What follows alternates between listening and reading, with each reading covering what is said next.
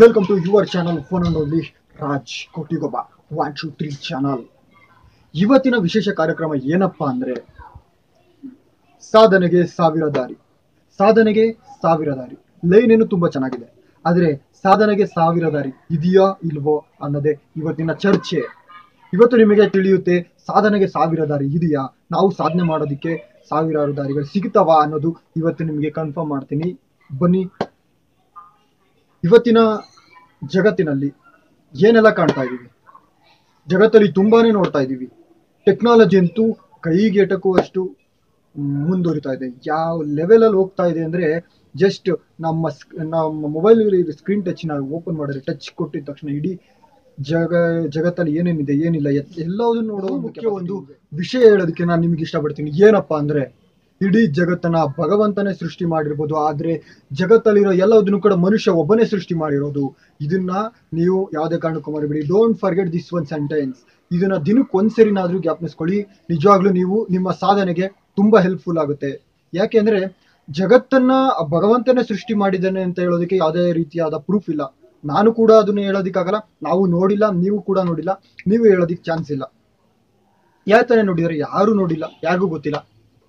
ಜಗತ್ತಿದೆ, but ಆ ಜಗತ್ತಲ್ಲಿರೋ ಎಲ್ಲ ಒಂದನ್ನು ಕೂಡ ಮನುಷ್ಯನೇ ಸೃಷ್ಟಿ ಮಾಡಿರೋದು. ಆಗಿದ್ಮೇಲೆ ನಾವ್ ಯಾಕೆ ಸಾಧನೆ ಮಾಡೋದಕ್ಕೆ ಕಷ್ಟ? ನಾವು ಸಾಧನೆ ಮಾಡೋದಕ್ಕೆ ನಮ್ಮ ಹತ್ರ ಏನಿಲ್ಲ, ಒಳ್ಳೆ ಟ್ಯಾಲೆಂಟ್ ಇದೆ, ಮೈ ಕೈಯೆಲ್ಲ ಚೆನ್ನಾಗೇ ಇದೆ, ಕೆಲಸ ಮಾಡುವಷ್ಟು ಶಕ್ತಿ ಇದೆ. ಇದಕ್ಕಿಂತ ಇನ್ನೇನ್ ಬೇಕು? ಫಿಸಿಕಲಿ ಫಿಟ್ನೆಸ್ ಆಗಿದೀವಿ, ಮೆಂಟಲಿ ಫಿಟ್ನೆಸ್ ಆಗಿದೀವಿ, ಇದಕ್ಕಿಂತ ಇನ್ನೇನ್ ಬೇಕು ಸಾಧನೆ ಮಾಡೋದಕ್ಕೆ? ಇನ್ನು ಮುಂದೆ ಏನ್ ಬೇಕಾದ್ರೂ ಸಾಧನೆ ಮಾಡುವಂತ ಕೆಪಾಸಿಟಿ ನಮ್ಮಲ್ಲಿದೆ, ಆದ್ರೆ ನಾವು ಮಾಡಬೇಕು ಅಂತ ಮುಂದೆ ಹೋಗ್ತಾ ಇಲ್ಲ. ಅದೇ ಇಲ್ಲಿ ನಮ್ಮ ವೀಕ್ನೆಸ್ ಅಷ್ಟೇ. ಇನ್ನೊಂದು, ನೀವು ಯಾವುದೋ ಒಂದು ವಸ್ತುನ ತಗೊಂಡ್ರು ಕೂಡ, ಯಾವುದೋ ಒಂದು ಎಕ್ವಿಪ್ಮೆಂಟ್ಸ್ ಅಂತ ತಗೊಂಡ್ರು ಕೂಡ, ಎಲ್ಲ ಒಂದು ವಸ್ತು ಎಕ್ವಿಪ್ಮೆಂಟ್ಸ್ ಆಗ್ಲಿ, ಇಲ್ಲ ಯಾವ್ದಾದ್ರು ವೆಹಿಕಲ್ಸ್ಗಳಾಗ್ಲಿ, ಇಲ್ಲ ಯಾವ್ದಾದ್ರು ಪ್ರಾಡಕ್ಟ್ಸ್ಗಳಾಗ್ಲಿ, ಎಲ್ಲವುದನ್ನು ಕೂಡ ಮನುಷ್ಯನ ಬಾಡಿ ಲ್ಯಾಂಗ್ವೇಜ್ಗೆ ಸೀಮಿತವಾಗಿರುತ್ತೆ. ಮತ್ತೆ ಮೆಂಟಲಿ ಆಗ್ಲಿ ಫಿಸಿಕಲಿ ಆಗ್ಲಿ ಬಾಡಿ ಲ್ಯಾಂಗ್ವೇಜ್ ಎಲ್ಲ ಮನುಷ್ಯನ ಒಂದು ಈ ಆಕ್ಟಿವಿಟೀಸ್ನ ಹೊಂದಿರುತ್ತೆ. ಆ ಆಕ್ಟಿವಿಟೀಸ್ನ ಮನುಷ್ಯನ ಆಕ್ಟಿವಿಟೀಸ್ಗಳನ್ನ ನೋಡಿ, ಒಂದು ಮೂಮೆಂಟ್ಸ್ಗಳನ್ನ ನೋಡಿನೇ ಈ ವಸ್ತುಗಳನ್ನ ಕಂಡುಹಿಡಿದಿದ್ದೇನೆ ಅಂತ ಹೇಳೋದಕ್ಕೆ ಯಾವುದೇ ರೀತಿ ಅನುಮಾನ ಇಲ್ಲ. ಎಕ್ಸಾಂಪಲ್, ನಿಮ್ಗೆ ಒಂದು ಎಕ್ಸಾಂಪಲ್ ಕೊಡೋದಕ್ಕೆ ಇಷ್ಟಪಡ್ತೀನಿ. ಏನಪ್ಪಾ ಅದು ಅಂದ್ರೆ, ಎಕ್ಸಾಂಪಲ್ JCB ನ ತಗೊಳ್ಳಿ. JCB ಜಸ್ಟ್ ಏನು ಮಾಡಲ್ಲ, ಹಿಂಗಿರೋದನ್ನ ಹಿಂಗಿಡುತ್ತೆ, ಮಣ್ಣನ್ನ ತಗೊಂಡು ಹಿಂಗಾಗುತ್ತೆ. ಸೊ ಇದೆಲ್ಲ ಏನಪ್ಪಾ ಅಂದ್ರೆ ನೋಡಿ, body language. So free movement ಇದೆಲ್ಲ ಮೂವ್ಮೆಂಟ್ಸ್ ಗಳೇನಿದ್ದಾವೆ, ಇದನ್ನ ಆ JCB ಕೊಟ್ಟಿದ್ದಾನೆ. ನಾವು ಕೂಡ ಒಂದು ಇಟ್ಕೆನ ನೀಟಾಗಿ ತೆಗ್ದು ಹಿಂಗ್ ಇಡ್ತೀವಿ, ಆದ್ರೆ JCBಗೆ ಯಾವುದೇ ರೀತಿ ಗ್ರಿಪ್ ಇರೋದಿಲ್ಲ, ಅದಕ್ಕೆ ಗ್ರಿಪ್ ಇಲ್ಲ. ಬಟ್ ಜಸ್ಟ್ ಏನು ಅಂದ್ರೆ ಕೆಪಾಸಿಟಿ ಜಾಸ್ತಿ ಇದೆ, ಮತ್ತೆ ಹೈ ಕೆಪಾಸಿಟಿನ ಎತ್ತುವಂತ ಶಕ್ತಿ ಇದೆ ಅದಕ್ಕೆ. ಬಟ್ ನಮಗೆ ಯಾವುದೇ ರೀತಿ ಅದನ್ನ ಎತ್ತೋದಿಕ್ಕಾಗ್ಲಿ, ತುಂಬಾ ವೆಯ್ಟ್ನ ಎತ್ತೋದಿಕ್ಕಾಗಲ್ಲ. ಆ ಒಂದು ಉದ್ದೇಶಕ್ಕೇನೆ JCBನ ಕಂಡುಹಿಡಿದಿರೋದು ಅಂತ ನಾನು ಹೇಳ್ತೀನಿ. ಸೇಮ್ ಕ್ರೈನ್ ಏನ್ ಮಾಡುತ್ತೆ, ಕ್ರೈನ್ ತುಂಬಾ ಹೈ ಕೆಪಾಸಿಟಿ ಇರತಕ್ಕಂಥ ವಸ್ತುಗಳೇನಾದ್ರೂ ಇದ್ರೆ ಅದನ್ನ ಎತ್ತೋದಕ್ಕೆ ಯೂಸ್ ಮಾಡ್ತೀವಿ. ಅದು ಏನ್ ಮಾಡುತ್ತೆ, ಜಸ್ಟ್ ಎತ್ತುತ್ತೆ ಅಷ್ಟೇನೆ. ಎಷ್ಟೇ ವೆಯ್ಟ್ ಇದ್ರೂ ಕೂಡ ಎತ್ತುತ್ತೆ, ಮೂವ್ ಮಾಡುತ್ತೆ. ಮೂವ್ಮೆಂಟ್ ಎಲ್ಲ ಬಾಡಿ ಆಕ್ಟಿವಿಟೀಸ್. ಮನುಷ್ಯನ ಬಾಡಿ ಹೆಂಗೆ ವರ್ಕ್ ಮಾಡುತ್ತೋ ಸೇಮ್ ಅದೇ ತರನೇ ಅದು ಕೂಡ ವರ್ಕ್ ಮಾಡುತ್ತೆ. ಈ ಎಲ್ಲಾ ವಸ್ತುಗಳನ್ನು ಕಂಡುಹಿಡಿದಿರೋದು ಕೂಡ ನನ್ನ ಪ್ರಕಾರ ಮನುಷ್ಯನ ಆಕ್ಟಿವಿಟೀಸ್ನ ನೋಡೇ ಸುಮಾರು ವಸ್ತುಗಳನ್ನ ಕಂಡುಹಿಡಿದಿದ್ದಾನೆ. ನೀವು ಒಂದ್ಸರಿ ಯೋಚನೆ ಮಾಡಿ, ಇದೊಂದೇ ಅಲ್ಲ, ಸುಮಾರು. ಎಕ್ಸಾಂಪಲ್ ಇನ್ನೂ ಒಂದು ಹೇಳೋದಕ್ಕೆ ಇಷ್ಟಪಡ್ತೀನಿ. ಕ್ಯಾಮರಾಸ್, CC ಕ್ಯಾಮ್ರಾಗಳನ್ನೆಲ್ಲ ಹೆಂಗ್ ಕಂಡುಹಿಡಿದಿದ್ದಾರೆ? CC ಕ್ಯಾಮ್ರಾ, ನಮ್ಮ ಐಸ್, ನಮ್ಮ ಕಣ್ಣು ಅಂತ ಏನ್ ಹೇಳ್ತೀವಿ ನೋಡಿ, ನಮ್ಮ ಕಣ್ಣು ಆಕ್ಟಿವಿಟೀಸ್, ಆ ಕಡೆ ಈ ಕಡೆ ಫುಲ್ ಝೂಮ್ ಹಾಕೋದು, ಎಲ್ಲದನ್ನು. ಈಗ ನಾವು ಅದು ನೋಡ್ಬೇಕು ಅಂದ್ರೆ ಅದನ್ನೇ ದಿಟ್ಟಿಸಿ ನೋಡ್ತೀವಿ. ಮತ್ತೆ ಆ ಕಡೆ ಈ ಕಡೆ ಮೂವ್ಮೆಂಟ್ಸ್ 360 ಡಿಗ್ರಿ ಕ್ಯಾಮ್ರಾಸ್ಗಳಿದಾವೆ. ಅವನ್ನೆಲ್ಲ ಈ ನಮ್ಮ ಐಸ್ಗಳನ್ನ ನೋಡ್ಕೊಂಡು, ಐಸಿಂದಾನೆ ಒಂದು ಮ್ಯಾನುಫ್ಯಾಕ್ಚರಿಂಗ್ ಮಾಡಿರೋದು ಆ ಒಂದು ಪ್ಲಾನ್ ಮೇಲೆ ಅಂತ ಹೇಳೋದಕ್ಕೆ ನಾನು ಇಷ್ಟಪಡ್ತೀನಿ. ಇನ್ನೇನ್ ಬೇಕು ನಿಮ್ಗೆ? ನೆಕ್ಸ್ಟ್ JCB ಯಾವ ತರ ವರ್ಕ್ ಮಾಡುತ್ತೆ, ಕ್ರೈನ್ ಯಾವ ತರ ವರ್ಕ್ ಮಾಡುತ್ತೆ, ಕಣ್ಣು, ಈ ಕ್ಯಾಮ್ರಾಸ್ಗಳು ಹೆಂಗ್ ರೆಡಿ ಆದ್ವು ಅಂದ್ರೆ ಇದೇ ತರನೇ ಅಷ್ಟು ಚೆನ್ನಾಗಿ ಕಾಣುತ್ತೆ. ಎಲ್ಲಿಗೆ ಅಂದ್ರೆ ಅಲ್ಲಿಗೆ ಝೂಮ್. ಆದ್ರೆ ಇನ್ನೂ ಒಂದು, ನಿಮ್ಗೆ ಒಂದು ಬೆಟರ್ ಎಕ್ಸಾಂಪಲ್ ಹೇಳ್ಬೇಕು ಅಂದ್ರೆ, ಎಷ್ಟೇ ಮೆಗಾ ಪಿಕ್ಸೆಲ್ ಕ್ಯಾಮ್ರಾಸ್ಗಳನ್ನ ನೀವು ಯೂಸ್ ಮಾಡಿ, ಎಷ್ಟೇ ಮೆಗಾ ಪಿಕ್ಸೆಲ್, ಎಷ್ಟೇ HD ಕ್ಯಾಮ್ರಾಗಳಲ್ಲಿ ನೀವು ಒಂದು ಫೋಟೋನ ತೆಗ್ದು ಆ ಫೋಟೋನ ಝೂಮ್ ಮಾಡ್ತಾ ಹೋಗಿ ಕೊನೆಗೆ ಲಾಸ್ಟ್ ಅಲ್ಲಿ ಒಂದು ಸ್ವಲ್ಪನಾದ್ರೂ ಬ್ಲರ್ ಆಗೇ ಆಗುತ್ತೆ. ಅದು ಕ್ಯಾಮ್ರಾದ ಒಂದು ಗುಣ. ಆ ಫೋಟೋನ ಒಂದು ಪಿಕ್ಚರ್ ಬ್ಲರ್ ಆಗೇ ಆಗುತ್ತೆ. ಆದ್ರೆ ಈ ನಮ್ಮ ಮನುಷ್ಯನ ಕಣ್ಣು ಏನಿದೆ, ಆ ಕಣ್ಣಲ್ಲಿ ನೀವು ಎಷ್ಟೇ ಝೂಮ್ ಹಾಕಿ ಎಲ್ಲಿಂದ ಎಲ್ಲಿಗೆ ನೋಡಿ, ಎಲ್ಲಿ ದೂರದಿಂದ ನೋಡಿ, ಹತ್ರದಿಂದ ಎಲ್ಲಿಂದನಾದ್ರೂ ನೋಡಿ, ಯಾವುದೇ ಕಾರಣಕ್ಕೂ ಒಂದು ಸ್ವಲ್ಪನೂ ಕೂಡ ಬ್ಲರ್ ಬರೋಲ್ಲ. ಅದೇ ರಿಯಾಲಿಟಿ, ಮನುಷ್ಯನಲ್ಲಿರ್ತಕ್ಕಂಥ ಕಣ್ಣು. ಈ ಕಣ್ಣನ್ನ ನೋಡಿ ಅವನು ಸೃಷ್ಟಿ ಮಾಡಿದ್ದಾನೆ ಕ್ಯಾಮ್ರಾನ ಅಂತ ಹೇಳೋದಕ್ಕೆ ಯಾವುದೇ ರೀತಿ ಅನುಮಾನನೇ ಇಲ್ಲ. ಏನಂತೀರಾ? ಒಂದು ಮದುವೆ ಮಾಡ್ಬೇಕು ಅಂದ್ರೆ ಹೆಣ್ಣೂರ್ ಕಡೆ ಕೇಳ್ತಾರೆ, ಸಾಫ್ಟ್ವೇರ್ ಆದ್ರೆ ಚೆನ್ನಾಗಿರುತ್ತೆ, ಸಾಫ್ಟ್ವೇರ್ ಏನು, ಸಾಫ್ಟ್ವೇರ್ ಆದ್ರೆ ಚೆನ್ನಾಗಿರುತ್ತೆ. ಯಾಕೆ? ಸಾಫ್ಟ್ವೇರ್ ನಲ್ಲಿ ಸೊ ಗಂಡ AC ರೂಮಲ್ಲಿ ಇರ್ತಾನೆ, ಚೆನ್ನಾಗಿ ನೋಡ್ಕೊಂತಾನೆ, ಮತ್ತೆ ಒಳ್ಳೆ ಸ್ಯಾಲ್ರಿ ಇರುತ್ತೆ ಅಂತ ಯೋಚನೆ ಮಾಡೋ ಕಾಲ ಇದು. ಆದ್ರೂ ಕೂಡ ಯಾಕೆ ಈ ತರ ಯೋಚನೆ ಮಾಡ್ತಾರೆ ಅಂತ ನನಗೆ ಗೊತ್ತಿಲ್ಲ. ಯಾಕೆಂದ್ರೆ ಸಾಫ್ಟ್ವೇರ್ ಯಾವ್ದ್ರಿ? ಯಾವ್ದ್ರಿ ಹೇಳ್ತೀನಿ ಕೇಳಿ. ಸಾಫ್ಟ್ವೇರ್ ಯಾವ್ದು, ಹಾರ್ಡ್ವೇರ್ ಯಾವ್ದು ಅಂತ ಇಡೀ ಬಾಡಿನಲ್ಲೇ ಇದೆ ನೋಡಿ. ದಿಸ್ ಇಸ್ ಅ ಬಾಡಿ ಅಂದ್ರೆ ಇಲ್ಲಿಂದ ಹಿಡಿದು ಇಲ್ಲಿಗೆ ಸಾಫ್ಟ್ವೇರ್, ಇಲ್ಲಿಂದ ಇಲ್ಲಿಗೆ ಸಾಫ್ಟ್ವೇರ್ ಆದ್ರೆ ಇಲ್ಲಿಂದ ಇಲ್ಲಿಗೆ ಹಾರ್ಡ್ವೇರ್. ಹೆಂಗೆ ಅಂತ ಕೇಳ್ತೀನಿ ಕೇಳಿ. ಇದು ಸರ್ವರ್ ಆದ್ರೆ ಇದೆಲ್ಲ ಸೊ ನಮ್ಗೆ ಇಂಟಿಮೇಷನ್. ಯಾರೋ ನೀವೇನೋ ನನಗೆ ಹೇಳ್ತೀರಾ ಕಾರ್ ಪಾರ್ಕಿಂಗ್ ಮಾಡ್ಕೊಂಬ ಅಂತ, ನಾನು ಹೋಗಿ ಕಾರ್ ಪಾರ್ಕಿಂಗ್ ಅಂದ್ರೆ ಏನ್ ಗೊತ್ತಾ? ಈ ಸಾಫ್ಟ್ವೇರ್ ನಲ್ಲಿ ಸರ್ವರ್ಗಳಿರುತ್ತೆ, ಸಿಸ್ಟಮ್ಸ್ಗಳಿರುತ್ತೆ. ಈಗ ಎಂಪ್ಲಾಯ್ಸ್ಗಳು ಏನ್ ಹೋಗಿ ನಾವು ಕೆಲಸ ಮಾಡ್ತೀವೋ ಅದೆಲ್ಲ ಸಿಸ್ಟಮ್ ನಲ್ಲಿ ಆಡ್ ಮಾಡ್ತೀವಿ. ಅದ್ರಲ್ಲಿ ಡಿಸೈನಿಂಗ್ ಏನಿರುತ್ತೆ ಆ ಡಿಸೈನಿಂಗ್ ಇರುತ್ತೆ, ಆ ಡಿಸೈನಿಂಗ್ ಮಾಡ್ಬಿಟ್ಟು ಅದನ್ನ ಸರ್ವರ್ ಅಂತ ಇರುತ್ತೆ, ಆ ಸರ್ವರ್ಗೆ ಸೇವ್ ಮಾಡೋದಕ್ಕೆ ಇಡ್ತೀವಿ. ಸರ್ವರ್ ಅಲ್ಲೆಲ್ಲ ಸೇವ್ ಆಗಿರುತ್ತೆ. ನಾನು ಏನೇ ಪ್ರಾಜೆಕ್ಟ್ ಮಾಡಿದ್ರು ಆ ಸರ್ವರ್ ಅಲ್ಲಿ ಇರುತ್ತೆ. ಆ ಸರ್ವರ್ ಅಲ್ಲಿ ಇರೋದನ್ನ ಎಲ್ಲ ಔಟ್ ಆಫ್ ಕಂಟ್ರಿಗಳಿಂದ ಆಗಲಿ ಎಲ್ಲೆಲ್ಲಿಂದ ಏನೇನ್ ಬೇಕೋ ಎಲ್ಲ ಡಾಕ್ಯುಮೆಂಟ್ಸ್ ನ ಚೆಕ್ ಮಾಡ್ಕೊಂಡು ಅದ್ರ ಬಗ್ಗೆ ಡೀಟೇಲ್ಸ್ ಕೂಡ ತಗೊಳೋ ಚಾನ್ಸಸ್ ಇರುತ್ತೆ. ಮತ್ತೆ ಈ ಹಾರ್ಡ್ವೇರ್ ನಲ್ಲಿ ಬಂತು ಅಂದ್ರೆ ಏನಾಗುತ್ತೆ ಅಂದ್ರೆ, ಈ ಸರ್ವರ್ ಸಾಫ್ಟ್ವೇರ್ ನಲ್ಲಿ ನಾನೇನ್ ಪ್ರಾಜೆಕ್ಟ್ ಮಾಡಿದೀನಿ ಆ ಪ್ರಾಜೆಕ್ಟ್ ನ ತಗೊಂಡು ಅವರು ಹಾರ್ಡ್ವೇರ್ ನಲ್ಲಿ ಅದನ್ನ ಪ್ರಾಕ್ಟಿಕಲ್ ಆಗಿ ಅದೇನಿದೆ ಆ ಶೇಪ್ ಏನಿದೆ ಆ ಡಿಸೈನಿಂಗ್ ಏನಿದೆ ಆ ಡಿಸೈನಿಂಗ್ ನ ಪ್ರಾಕ್ಟಿಕಲ್ ಆಗಿ ಮಾಡುವಂಥದ್ದು, ಅದು ರೆಡಿ ಮಾಡ್ತಕ್ಕಂಥದ್ದು, ಕ್ರಿಯೇಟ್ ಮಾಡೋವಂಥದ್ದು ಹಾರ್ಡ್ವೇರ್ ಅಲ್ಲಿ ಆಗಿರುತ್ತೆ. ಸೊ ಓಕೆ, ಈಗ ಈ ಸಾಫ್ಟ್ವೇರ್ಗೂ ಹಾರ್ಡ್ವೇರ್ಗೂ ಬೆಸ್ಟ್ ಎಕ್ಸಾಂಪಲ್ ಏನಪ್ಪಾ ಅಂದ್ರೆ ಒಂದು 3-4 ಕಂಪನಿಗಳ ಹೆಸರು ಹೇಳ್ತೀನಿ. ವೋಲ್ವೋ ಆಗಿರ್ಬೋದು, ಆಲ್ಸ್ಟೋಮ್ ಆಗಿರ್ಬೋದು, ಮತ್ತೆ ಇನ್ನೊಂದು ಟೊಯೋಟಾ ಆಗಿರ್ಬೋದು. ಟೊಯೋಟಾ, ಈಗ ನೀವು ಟೊಯೋಟಾದ ಏನ್ ಮಾಡ್ತಾರೆ, ಅದಕ್ಕೂ ಎಲ್ಲದಕ್ಕೂ ಒಂದೊಂದು ಸಾಫ್ಟ್ವೇರ್ಗಳಿರುತ್ತೆ.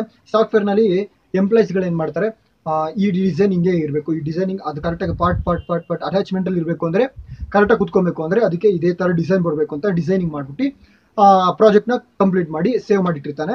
ಆ ಸೇವ್ ಆಗಿರ್ತಕ್ಕಂಥ ಪ್ರಾಜೆಕ್ಟ್ ನ ತಗೊಂಡು ಅವನು ಹಾರ್ಡ್ವೇರ್ ಅವನು ಏನ್ ಮಾಡ್ತಾನೆ, ಸೊ ಆ ಹಾರ್ಡ್ವೇರ್ ನಲ್ಲಿ ಆ ಡಿಸೈನಿಂಗ್ ನ ಏನಿದೆ ಸಿಸ್ಟಮ್ ಅಲ್ಲಿ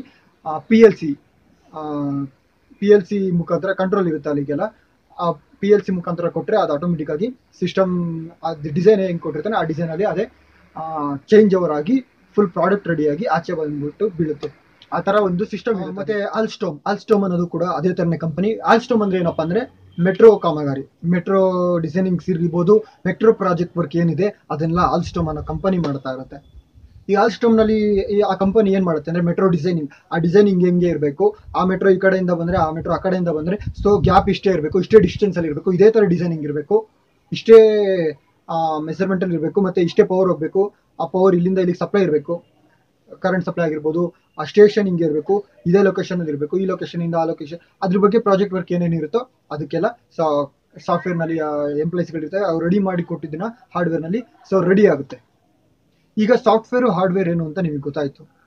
ಇನ್ನೊಂದೇನು ಗೊತ್ತಾ, ಇನ್ನೊಂದು ಪಾಯಿಂಟ್ ಏನ್ ಹೇಳ್ಬೇಕು ಅಂದ್ರೆ, ಸಾಫ್ಟ್ವೇರ್ ನಲ್ಲಿ ಸರ್ವರ್ ಇರುತ್ತೆ. ಆ ಸರ್ವರ್ ಅನ್ನೋದು ಏನ್ ಮಾಡುತ್ತೆ, ಸರ್ವರ್ನ 21 ಡಿಗ್ರಿನಲ್ಲಿ ಮೇಂಟೈನ್ ಮಾಡಬೇಕಾಗುತ್ತೆ.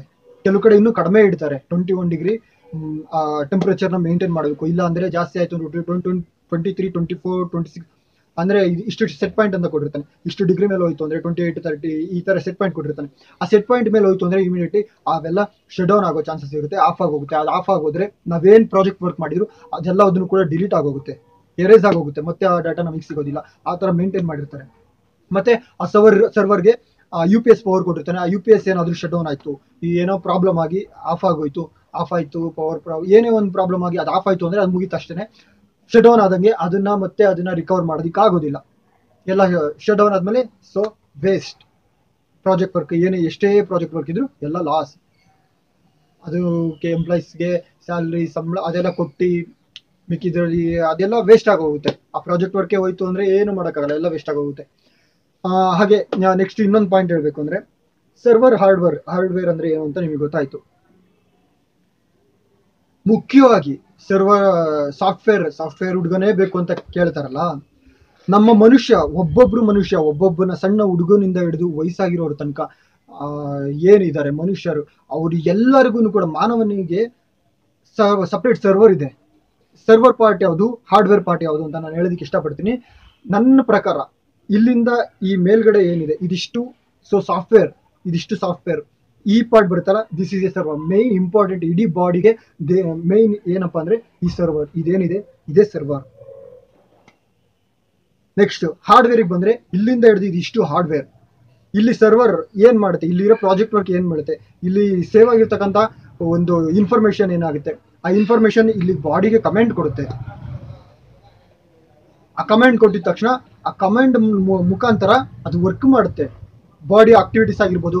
ನಾನಿವಾಗ ಒಂದು ಕಾರ್ನ ತಗೊಂಡು ಡ್ರೈವ್ ಮಾಡಬೇಕು ಅಂದ್ರೆ ಅದಕ್ಕೆಲ್ಲ ಯೋಚನೆಗಳನ್ನ ಪ್ರಿಪೇರೆನ್ಸ್ ಇದು ಕೊಡುತ್ತೆ. ನಾನೀಗ ಕಾರ್ ತಗೊಂಡು ಹೋಗ್ಬೇಕು ಅಂದ್ರೆ ಮೊದಲಿಗೆ ಏನ್ ಬೇಕು, ಕೀ ಬೇಕು. ಆ ಕೀ ಇದ್ರೇನೆ ಆ ಕಾರ್ನ ಓಪನ್ ಮಾಡಬೇಕು ಅಂದ್ರೆ ಕೀ ಬೇಕು, ಲಾಕ್ ಬೇಕು. ಓಪನ್ ಮಾಡಿದ ತಕ್ಷಣ ಯಾವ ತರ ಮೂವ್ ಮಾಡಬೇಕು, ಹೋಗೋ ದಾರಿನಲ್ಲಿ ಸುಮಾರು ಗಾಡಿ ಅಡ್ಡ ಬರ್ತಾ ಇರುತ್ತೆ, ಸೈಡಲ್ಲಿ ಬರುತ್ತೆ, ಟರ್ನ್ ಮಾಡಬೇಕಾಗುತ್ತೆ.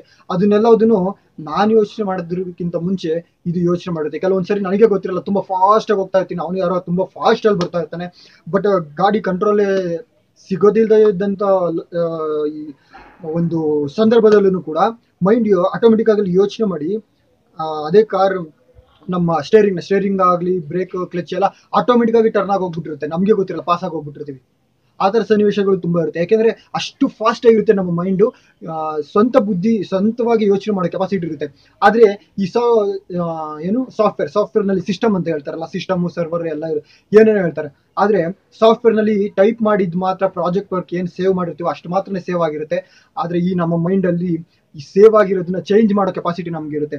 ಆದ್ರೆ ಅಲ್ಲೇನಾಗುತ್ತೆ, ನೀವೇನೋ ಒಂದು ಪ್ರಾಡಕ್ಟ್ ನ ರೆಡಿ ಮಾಡೋದಕ್ಕೆ ಪ್ರಿಂಟ್ ಔಟ್ ಕೊಟ್ಟಿದ್ದೀರ ಅಂದ್ರೆ ಆ ಪ್ರಾಡಕ್ಟ್ ಹೆಂಗೆ ನಾವೇನ್ ಪ್ರಿಂಟ್ ಕೊಟ್ಟಿರ್ತೀವೋ ಅದೇ ಬರುತ್ತೆ ಹೊರತು ಯಾವುದೇ ರೀತಿ ಇದು ಸರಿ ಇಲ್ಲ, ಈ ತರ ಮಾಡ್ಬೋದು ಅಂತ ಅದು ಚೇಂಜ್ ಮಾಡ್ಕೊಳೋ ಆಪ್ಷನ್ ಇರೋದಿಲ್ಲ. ಆದ್ರೆ ನಮ್ಮ ಮೈಂಡ್ ಇದೆಯಲ್ಲ, ನೀವು ಹಿಂಗೆ ಸ್ಟ್ರೈಟ್ ಆಗಿ ಹೋದ್ರೆ ಆ ಕಡೆಯಿಂದ ಗಾಡಿ ಬಂದು ಗುದ್ಕೊಂಡು ಹೋಗ್ಬಿಡ್ತಾನೆ. ಅದಕ್ಕೆ ನೀನ್ ಸ್ವಲ್ಪ ಚೇಂಜ್ ಮಾಡ್ಕೋಬೇಕಾಗುತ್ತೆ ಅಂತ ಆಟೋಮೆಟಿಕ್ ಆಗಿ ಇಲ್ಲಿಂದ ತಗೊಂಡು ಕಮೆಂಟ್ ಕೊಡುತ್ತೆ ಬಾಡಿಗೆ, ನೀನ್ ಲೆಫ್ಟ್ ತಗೋ, ನೀನ್ ರೈಟ್ ತಗೋ, ಆಟೋಮೆಟಿಕ್ ಕ್ಲಚ್ ಹಾಕು, ಗೇರ್ ಚೇಂಜ್ ಮಾಡು, ಇಮಿಡಿಯೇಟ್ಲಿ ಲೆಫ್ಟ್ ತಗೋ, ಸ್ಟೇರಿಂಗ್ ಸ್ಟಾರ್ಟ್ ಮಾಡು. ನಮ್ಗೆ ಗೊತ್ತಿರಲ್ಲ ಒಂದೊಂದು ಟೈಮ್ ಅಷ್ಟು ಫಾಸ್ಟ್ ಅಲ್ಲಿ ಮೂವ್ಮೆಂಟ್ ಆಗೋಗಿರುತ್ತೆ. ಕರೆಕ್ಟ್ ತಾನೆ? ನೀವೇ ಯೋಚನೆ ಮಾಡಿ ಎಷ್ಟು ಫಾಸ್ಟ್ ಇದೆ ಅಂದ್ರೆ. ಈ ಸಾಫ್ಟ್ವೇರ್ ಅನ್ನೋದು ನಾವೇ ಸಾಫ್ಟ್ವೇರ್ನ ಕ್ರಿಯೇಟ್ ಮಾಡಿರೋದು ನಾವು ಮನುಷ್ಯರು. ಸಾಫ್ಟ್ವೇರ್ ನಮ್ಮನ್ನ ಕ್ರಿಯೇಟ್ ಮಾಡಿಲ್ಲ, ಸಿಸ್ಟಮ್ಸ್ ನಮ್ಮನ್ನ ಕ್ರಿಯೇಟ್ ಮಾಡಿಲ್ಲ. ಸಾವಿರಾರು ಸಿಸ್ಟಮ್ಸ್ಗಳನ್ನ ಕ್ರಿಯೇಟ್ ಮಾಡೋದು ಈ ನಮ್ಮ ಮೈಂಡ್. ಮನುಷ್ಯನೇ ಅದನ್ನೆಲ್ಲ ಕ್ರಿಯೇಟ್ ಮಾಡಿರೋದು. ಮನುಷ್ಯನ ಆ ಕಂಪ್ಯೂಟರ್ ಆಗ್ಲಿ, ಸಾಫ್ಟ್ವೇರ್ ಆಗ್ಲಿ, ಸರ್ವರ್ಸ್ಗಳಾಗ್ಲಿ ಯಾವುದೇ ರೀತಿ ರೆಡಿ ಮಾಡೋದಕ್ಕಾಗಲ್ಲ. ಏನಂತೀರಾ? ಇಡೀ ಜಗತ್ತಲ್ಲಿ ಸಾಫ್ಟ್ವೇರ್ ಅಂತ ಏನಿದೆ, ಹಾರ್ಡ್ವೇರ್ ಅಂತ ಏನಿದೆ, ಎಲ್ಲದನ್ನು ಕೂಡ ರೆಡಿ ಮಾಡೋದು ಮನುಷ್ಯನೇ. ಅದೆಲ್ಲದಕ್ಕೂ ಕೂಡ ಅದಕ್ಕಿಂತ ಮುಂಚೆ ಯಾರನ್ನ ನೋಡ್ಕೊಂಡು ಹೆಂಗ್ ಅದನ್ನೆಲ್ಲ ಪ್ಲಾನ್ ಬಂತು ಅಂದ್ರೆ, ಬೆಸ್ಟ್ ಎಕ್ಸಾಂಪಲ್ ಅಂದ್ರೆ ಮನುಷ್ಯನ ಬಾಡಿ ಆಕ್ಟಿವಿಟೀಸ್ ಅಂಡ್ ಅವನ ಮೈಂಡ್ ಕ್ರಿಯೇಟಿವಿಟಿ ಏನಿದೆ ಅದನ್ನ ನೋಡ್ಕೊಂಡೆ ಆಲ್ಮೋಸ್ಟ್ ಎಲ್ಲ ಎಕ್ವಿಪ್ಮೆಂಟ್ಸ್ಗಳನ್ನ, ವಸ್ತುಗಳನ್ನ ಕಂಡುಹಿಡಿದಿರೋದು ಅಂತ ನನ್ನ ಅನಿಸಿಕೆ. ನಿಮ್ಮ ಅನಿಸಿಕೆ ಏನನ್ಸುತ್ತೆ? ನೀವೇ ಒಂದ್ಸರಿ ಯೋಚನೆ ಮಾಡಿ. ಇನ್ನೊಂದು ಬೆಸ್ಟ್ ಎಕ್ಸಾಂಪಲ್ ಹೇಳ್ತೀನಿ ಅಂದ್ರೆ ಸರ್ವರ್ ಯಾವಾಗ ಬೇಕಾದ್ರೂ ಆಫ್ ಆಗ್ಬೋದು. ಅದನ್ನ ತುಂಬಾ ಮೇಂಟೆನೆನ್ಸ್ ಮಾಡಬೇಕು ಅಂತ ಹೇಳಿದೆ. ಪವರ್ ಫೇಲ್ಯೂರ್ ಆದ್ರೆ, ಇನ್ ಕೇಸ್ ಏನಾದ್ರು UPS ಪ್ರಾಬ್ಲಮ್ ಆಯ್ತು ಅಂದ್ರೆ ಆಟೋಮೆಟಿಕ್ ಆಗಿ ಆಫ್ ಆದ್ರೆ, ಶಟ್ ಡೌನ್ ಆಗೋದ್ರೆ ಮುಗೀತು, ಅದರಲ್ಲಿರೋ ಡಾಟಾ ಯಾವುದು ಕೈಗೆ ಸಿಗೋದಿಲ್ಲ. ನೆಕ್ಸ್ಟ್ ಇನ್ನೊಂದು ಹೇಳ್ಬೇಕಂದ್ರೆ ಟೆಂಪರೇಚರ್ ಜಾಸ್ತಿ ಆಯ್ತು, ಹೈ ಟೆಂಪರೇಚರ್ ಆಗಿ ಎಲ್ಲ ಆಫ್ ಆಗೋ ಚಾನ್ಸಸ್ ಇರುತ್ತೆ. ಅದು ಆಫ್ ಆಯ್ತು ಅಂದ್ರೆ ಯಾವುದೇ ಕಾರಣಕ್ಕೂ ಶಟ್ ಡೌನ್ ಆಯ್ತು ಅಂದ್ರೆ ಯಾವುದೇ ಡಾಟಾ ನಮ್ಮ ಕೈಗೆ ಸಿಗೋದಿಲ್ಲ. ಆದ್ರೆ ಈ ನಮ್ಮ ಸರ್ವರ್ ಇದೆಯಲ್ಲ, ಈ ನಮ್ಮ ಸರ್ವರ್ ಯಾವತ್ತೂ ಶಟ್ ಡೌನೇ ಆಗಲ್ಲ ರೀ. ಒಂದು ಸ್ಲೀಪ್ ಮೂಡ್ಗೆ ಹೋಗುತ್ತೆ. ಯಾವಾಗ ಅಂದ್ರೆ ನಾವು ಮಲಿಕೊಂಡಾಗ, ರೆಸ್ಟ್ ಅಲ್ಲಿ ಇದ್ದಾಗ. ಸೊ ಸ್ಲೀಪ್ ಮೂಡ್ಗೆ ಹೋಗೋ ಚಾನ್ಸಸ್ ಒಂದಿರುತ್ತೆ, ಬಿಟ್ರೆ ಯಾವುದೇ ಕಾರಣಕ್ಕೂ ಶಟ್ ಡೌನ್ ಅಂತೂ ಆಗಲ್ಲ. ಯಾವಾಗ ಶಟ್ ಡೌನ್ ಆಗುತ್ತೆ ಗೊತ್ತಾ? ನಾವು ಡೆತ್ ಆದ್ಮೇಲೆ, ನಾವು ಸತ್ ಮೇಲೇನೆ ಶಟ್ ಡೌನ್ ಆಗ್ಬೇಕು ಹೊರತು ಮುಂಚೆ ಯಾವುದೇ ಕಾರಣಕ್ಕೂ ಶಟ್ ಡೌನ್ ಆಗೋ ಚಾನ್ಸಸ್ ಇಲ್ಲ. ಯೋಚನೆ ಮಾಡಿ ನೀವು ಒಂದ್ಸರಿ. ನಮ್ಮ ಟೆಕ್ನಾಲಜಿ ಇಷ್ಟು ಮುಂದುವರೆದಿದೆ ಅಂದ್ರೆ ಯಾವುದೋ ಕಂಪ್ಯೂಟರ್ಸ್ ಅಲ್ಲ, ಸಾಫ್ಟ್ವೇರ್ಗಳಲ್ಲ. ಆ ಸಾಫ್ಟ್ವೇರ್ಗಳನ್ನೆಲ್ಲ ಕಂಡುಹಿಡಿಯೋದು ನಾವು. ನಮ್ಮಿಂದನೇ ಎಲ್ಲ, ನಾವಿರೋದ್ರಿಂದನೇ, ನಾವು ಮಾಡ್ತಾ ಇರೋ ಕೆಲಸಗಳಿಂದನೇ ಇವತ್ತು ಜಗತ್ತು ಇಷ್ಟೊಂದು ಫಾಸ್ಟ್ ಆಗಿದೆ. ಆದ್ರೆ ಎಲ್ಲರೂ ಕೂಡ ಆ ತರ ವರ್ಕ್ ಮಾಡ್ತಾ ಇಲ್ಲ. ನಮ್ಮಲ್ಲೇ ಸಾಫ್ಟ್ವೇರ್ ಇದೆ, ನಮ್ಮಲ್ಲೇ ಹಾರ್ಡ್ವೇರ್ ಇದೆ. ಆದ್ರೆ ನಮ್ಮ ಯೋಚನೆಗೆ ತಕ್ಕನಾಗಿ ಪ್ರತಿಫಲ ಸಿಗುತ್ತೆ. ಆದ್ರೆ ನಾವು ಯೋಚನೆ ಆತರ ಮಾಡ್ತಾ ಇಲ್ಲ ಅಷ್ಟೇನೆ. ಒಳ್ಳೆ ಸಾಫ್ಟ್ವೇರ್ ಇದೆ ರೀ. ಕಂಪ್ಯೂಟರ್ ನಲ್ಲಿ ಎಂತೆಂತ ಪ್ರಾಜೆಕ್ಟ್ ವರ್ಕ್ ಯಾರ್ಯಾರೋ ಮಾಡಿರೋದನ್ನ ಯಾಕೆ ಯೂಸ್ ಮಾಡ್ಬೇಕು? ನಮ್ದೇ ಸ್ವಂತ ಬುದ್ಧಿ ಇದೆ ರೀ. ನಾವೇ ಸ್ವಂತವಾಗಿ ಏನಾದ್ರು ಕ್ರಿಯೇಟ್ ಮಾಡೋಣ, ಕ್ರಿಯೇಟಿವ್ ಮೈಂಡ್ ಬೆಳೆಸ್ಕೊಳ್ಳೋಣ. ಏನಾದ್ರೂ ಒಂದು ಸಾಧನೆ ಮಾಡ್ತಾ ಇರೋಣ, ಟ್ರೈ ಮಾಡ್ತಾ ಇರೋಣ. ಒಂದ್ಸರಿ ಫೇಲ್ ಆಗುತ್ತೆ, 5 ಸರಿ 10 ಸರಿ ಬೇಡ, 1000 ಸರಿ ಟ್ರೈ ಮಾಡ್ತೀವಿ, 1000 ಸರಿನೂ ಫೇಲ್ ಆಗುತ್ತೆ. ಎಲ್ಲೋ ಒಂದ್ ಟೈಮ್ 1000 ಚಿಲ್ಲರೆ ಮೇಲೆ ಟ್ರೈ ಮಾಡಿದ್ಮೇಲೆ ಸಕ್ಸಸ್ ಆಗುತ್ತೆ. ಏನೋ ಯಾವುದೋ ಒಂದು ರೀತಿನಲ್ಲಿ ಸಕ್ಸಸ್ ಆಗುತ್ತೆ. ಸಕ್ಸಸ್ ಆದ್ಮೇಲೆ ತುಂಬಾ ಖುಷಿ ಆಗುತ್ತೆ. ಆದ್ರೆ ಅಷ್ಟೊಂದು ಸರಿ ಸೋತ್ರಲ್ಲ, ಆ ಸೋತಿದ್ದನ್ನೆಲ್ಲ ನೀವು ಕೌಂಟ್ ಮಾಡ್ಕೊಂಡ್ರೆ ಆ ಸೋತಿರೋದ್ರಲ್ಲಿ ಯಾವ ಭಾಗನೂ ಕೂಡ ಅದರಲ್ಲಿ ಎಡಿಟ್ ಆಗಲ್ಲ, ಆ ಥರ ಅದರಲ್ಲಿ ಯಾವುದೇ ಕಾರಣಕ್ಕೂ ಕ್ರಿಯೇಟ್ ಮಾಡೋದಕ್ಕೆ ಆಗಲ್ಲ ಅನ್ನೋದು ನಿಮಗೆ ಒಂದು ಪಾಯಿಂಟ್ ನಿಮಗೆ ಗೊತ್ತಾಗುತ್ತೆ. ನೆಕ್ಸ್ಟ್ ಟೈಮ್ ಆ ಥರ ಯೂಸ್ ಮಾಡೋದಕ್ಕೆ ಹೋಗೋದಿಲ್ಲ. ಹಿಂಗೆ ಮಾಡಿದ್ರೆ ಈ ಥರ ಆಗುತ್ತೆ ಅಂತ ಒಂದು ಗೆಸ್ಸಿಂಗ್ ಬರುತ್ತೆ. ಅಷ್ಟು ಥರ ಮಾಡಿದ್ರೆ ಈ ಥರನೇ ಮಾಡಬೇಕು ಅನ್ನೋ ಒಂದು ರೂಲ್ಸ್ ಆಗಿ ನಿಮಗೆ ಒಂದು ಇನ್ಫಾರ್ಮೇಶನ್ ಸಿಗುತ್ತೆ. ಈ ಥರ ಯಾವುದಾದ್ರೂ ಒಂದು ಸಾಧನೆ ಮಾಡಬೇಕು ಅಂತ ಹೋದರೆ ಅಡಚಣೆಗಳು ಜಾಸ್ತಿ ಬರ್ತಾರೆ. ಅವು ಬಂದ್ರೇ ನಾವು ಸಾಧನೆ ಮಾಡೋದಕ್ಕೆ ಸಾಧ್ಯ. ಅವು ಬರ್ತಾ ಇರಬೇಕು. ತೊಂದರೆಗಳು ಯಾವಾಗ ಆಗುತ್ತೋ, ತೊಂದರೆನ ನಿಭಾಯಿಸೋಷ್ಟು ಕೆಪಾಸಿಟಿ ನಮಗೆ ಬರುತ್ತೋ ಅವಾಗ ಗೊತ್ತಾಗುತ್ತೆ, ಓ ಈ ಥರ ತೊಂದರೆ ಬರುತ್ತೆ, ನಾವು ಹಿಂಗೆ ಮಾಡಿದ್ರೆ ಇದು ಪ್ರಾಬ್ಲಮ್ ಆಗುತ್ತೆ, ಹಿಂಗೆ ಮಾಡಬಾರ್ದು, ಸೊ ನೆಕ್ಸ್ಟ್ ರೂಟ್, ನೆಕ್ಸ್ಟ್ ಈ ಥರ ಮಾಡಿದ್ರೆ ಈ ಥರನೂ ತೊಂದರೆ ಆಗುತ್ತೆ, ಬೇಡ ಈ ರೂಟ್ ಬೇಡ, ಹಿಂಗೆ ಮಾಡಬೇಕು, ಹಿಂಗೆ ಹೋದ್ರೆ ಯಾವುದೇ ತೊಂದರೆ ಇರಲ್ಲ ಅಂತ ನಮಗೆ ಕಾಮನ್ ಆಗಿ ಆಟೋಮೆಟಿಕ್ ಆಗಿ ಬಂದ್ಬಿಡುತ್ತೆ. ಅಷ್ಟು ಟೆಕ್ನಿಕಲಿ ನಮ್ಮ ಬಾಡಿ ಡೆವಲಪ್ ಆಗಿದೆ, ಆದರೆ ನಾವು ಆ ಒಂದು ಟೆಕ್ನಿಕಲ್ ನಾವು ಯೂಸ್ ಮಾಡ್ಕೊತಾ ಇಲ್ಲ. ಯೋಚನೆ ಮಾಡಿ ನೀವೇನೆ, ಎಷ್ಟೆಲ್ಲ ಇದೆ. ಒಂದು ಮೊಬೈಲ್ನ ಸಣ್ಣ ಮಗು ಕೊಟ್ರು ಆಪ್ರೇಟ್ ಮಾಡುತ್ತೆ ಅಂದರೆ ಅದ್ರ ಮೈಂಡ್ ಎಷ್ಟು ಚುರುಕಾಗಿದೆ, ಎಷ್ಟು ಮೈಂಡ್ ಯೂಸ್ ಮಾಡ್ತಾ ಇದೆ ಅದು ಅಂತ. ಚಿಕ್ಕ ಮಗುನೇ ಯೂಸ್ ಮಾಡ್ತಾ ಇದೆ, ಆಪ್ರೇಟ್ ಮಾಡ್ತಾ ಇದೆ ಅಂದರೆ ಅದಕ್ಕೆ ಎಷ್ಟು ಟೆಕ್ನಾಲಜಿ ಮೈಂಡ್ ಇದೆ, ಕ್ರಿಯೇಟಿವಿಟಿ ಮೈಂಡ್ ಬರುತ್ತೆ ಅಲ್ವಾ, ಎಷ್ಟೆಲ್ಲ ಟೆಕ್ನಾಲಜಿ. ಮತ್ತು ಇನ್ನೊಂದು ಬೆಸ್ಟ್ ಎಕ್ಸಾಂಪಲ್ ಏನಪ್ಪಾ ಅಂದರೆ, ಇಡೀ ಬಾಡಿ ಇಲ್ಲಿಂದ ಏನಿದೆ ಇದು, ಸೊ ಕಂಪ್ಯೂಟರ್ ಸರ್ವರ್ ಏನಾದರೂ ಅಂದ್ಕೊಳ್ಳಿ, ಇಲ್ಲಿ ಪ್ರಾಜೆಕ್ಟ್ ವರ್ಕ್ ಎಲ್ಲ ರೆಡಿ ಆಗಿದೆ ಅಂದರೆ ಇಲ್ಲಿಂದ ಇಲ್ಲಿ ಮಿಷನರಿಗೆಲ್ಲ ಕೊಡಬೇಕು, ಆ ಮಿಷಿನ್ ಈ ಥರ ಮಾಡಬೇಕು, ಈ ಥರ ಮಾಡಬೇಕು, ಆ ಡಿಸೈನ್ ಹಿಂಗೆ ಚೇಂಜ್ ಮಾಡಬೇಕು. ಏನೋ ಒಂದು ಮಿಷನರಿಗೆ ಹೋಗ್ಬೇಕು ಅಂದರೆ ಸೊ ವಯರ್ಸ್ಗಳು ಮತ್ತು ಕೇಬಲ್ಸ್ಗಳು ಎಲ್ಲದನ್ನು ಕೂಡ ಇರುತ್ತೆ. ಅದು ಯಾವ್ದ್ರ ಮುಖಾಂತರ ಯೋಚನೆ ಮಾಡ್ಬೋದು ಹೇಳಿ ನೋಡೋಣ. ಈ ಮನುಷ್ಯನ ಬಾಡಿನಲ್ಲಿ ನರಗಳಿದಾವಲ್ಲ, ಆ ನರಗಳು ಕೂಡ ಹಂಗೆ ಸೇಮ್ ವೈರ್ಗಳ ಥರನೇ ಕಮ್ಯುನಿಕೇಶನ್ಸ್, ಇಲ್ಲಿಂದ ಇಲ್ಲಿಗೆ ಕಮ್ಯುನಿಕೇಶನ್, ಇಲ್ಲಿಂದ ನೀನು ಹೋಗಲ್ಲಿ ಬ್ರಷ್ ಮಾಡು, ನಾನು ಬ್ರಷ್ ಮಾಡಬೇಕು ಅಂದರೆ ಇಲ್ಲಿಂದ ಇಲ್ಲಿ ಮೈಂಡಿಗೆ ಬರುತ್ತೆ, ಸೊ ಆಕ್ಟಿವಿಟೀಸ್ಗೆ ಹೆಲ್ಪ್ ಮಾಡುತ್ತೆ. ಅದೇ ಥರ ಈ ಏನೇ ಮಾಡಬೇಕು ಅಂದ್ರೂ, ನಾವೇನೇ ಒಂದು ಕ್ರಿಯೆ ಮಾಡಬೇಕು ಅಂದರೆ, ಯಾವುದೇ ಒಂದು ಪ್ರಾಜೆಕ್ಟ್ ವರ್ಕ್ ಅಂತ ತೊಗೊಂಡ್ರು ಕೂಡ ಮಿಷನರಿಗೆಲ್ಲ ಹೋಗುವಂಥ ಕೇಬಲ್ಸ್ಗಳೇನಿದ್ದಾವೆ ಅದೆಲ್ಲ ಈ ನರಗಳು ಅಂತ ನಾನು ಹೇಳೋದಕ್ಕೆ ಇಷ್ಟಪಡ್ತೀನಿ. ಇದಕ್ಕಿಂತ ಇನ್ನೇನು ಬೇಕು? ಬೆಸ್ಟ್ ಎಕ್ಸಾಂಪಲ್, 1000 ದಾರಿ ಬೇಕಾಗಿದೆಯಾ ಸಾಧನೆಗೆ? ಲಕ್ಷಾಂತರ ದಾರಿಗಳು ಸಿಗ್ತವೆ. ಇದೇ ಥರ ಹುಡುಕ್ತಾ ಹೋದರೆ ಏನಂತೀರ ನೀವು? ಕರೆಕ್ಟ್ ತಾನೆ? ಸುಮಾರು ಪ್ಲಾನ್ಸ್ಗಳು ಬರ್ತಾ ಇದ್ದಾವೆ, ಬಟ್ ನಾವು ಟ್ರೈ ಮಾಡ್ತಿಲ್ಲ, ನಮ್ಮ ಮೇಲೆ ಡಿಪೆಂಡ್ ಆಗಿರುತ್ತೆ. ಕರೆಕ್ಟ್? ನೀವೇ ಯೋಚನೆ ಮಾಡಿ ನೋಡಿ ಒಂದ್ಸರಿ. ಓಕೆ, ಇಷ್ಟು ದಿನ ಸುಮ್ಮನೆ ಇದ್ದಿದ್ದು ಸಾಕು, ನೆಕ್ಸ್ಟ್ ಆದ್ರೂ ಟ್ರೈ ಮಾಡೋಣ. ಹೊಸ ಜಗತ್ತು, ಎಲ್ಲದೂ ಸಿಗ್ತಾ ಇದೆ. ಮೊದಲಂಗೆ ಏನು ತುಂಬ ಏನು ಇಲ್ದಲೇ ಏನಿಲ್ಲ, ಎಲ್ಲದೂ ಇದೆ, ಎಲ್ಲದೂ ಸಿಗ್ತಾ ಇದೆ, ಬಟ್ ನಾವು ಟ್ರೈ ಮಾಡ್ತಾ ಇಲ್ಲ. ಟ್ರೈ ಮಾಡಿ, ಮುಂದೆ ಸಕ್ಸಸ್ ಕಾಣಿ, ನಿಮ್ಮ ಜೀವನವನ್ನು ಚೆನ್ನಾಗಿ ರೂಪಿಸ್ಕೊಳ್ಳಿ ಅಂತ ಹೇಳ್ತಾ, ನಮ್ಮ ಚಾನಲ್ ನಿಮಗೆ ಇಷ್ಟ ಆಯಿತು ಅಂದರೆ, ನಮ್ಮ ಈ ವಿಡಿಯೋ ಇಷ್ಟ ಆಯಿತು ಅಂದರೆ, ಮೊದಲಿಗೆ ಈ ವಿಡಿಯೋ ನೋಡಿದ ಮೇಲೆ ಸಬ್ಸ್ಕ್ರೈಬ್ ಆಗೋದನ್ನ ಮರಿಬೇಡಿ. ಸಬ್ಸ್ಕ್ರೈಬ್ ಆಗಿಲ್ಲ ಅಂದರೆ ನಿಮ್ಗೆ ಇಷ್ಟ ಆಯಿತು ಅಂದರೆ ಲೈಕ್ ಮಾಡಿ, ಮತ್ತು ಕಾಮೆಂಟ್ಸ್ ಮಾಡಿ ನಿಮ್ಗೇನು ಅನ್ನಿಸ್ತು ಅಂತ. ಎಲ್ಲದಕ್ಕಿಂತ ಮುಖ್ಯ ನಿಮ್ಗೆ ಏನಾದ್ರು ಬೇರೆಗೆ ಹೇಳಬೇಕು ಅಂದರೆ ಈ ವಿಡಿಯೋನ ಶೇರ್ ಮಾಡಿ ಇಷ್ಟ ಅಂದರೆ ಅಂತ ಹೇಳ್ತಾ, thank you so much. Thank you very much.